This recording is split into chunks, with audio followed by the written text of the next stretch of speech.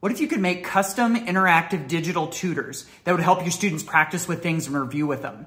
That's what you can do in SchoolAI Spaces. Check it out. Go to schoolai.com and on the dashboard, click Spaces.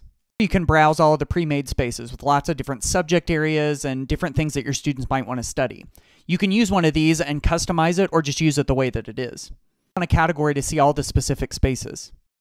If you open a space, you can read the summary or click more options, and then you can preview it. You try the space to make sure that it's doing exactly what you want it to do. This will interact back and forth with your student in natural language for a pretty interactive experience.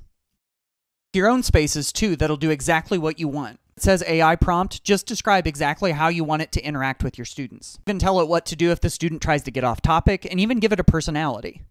Preview your space, and if it doesn't do exactly what you want, just go back to the prompt and adjust it. Done, hit save and launch, and you can share a link, a code, or even assign it directly to Google Classroom.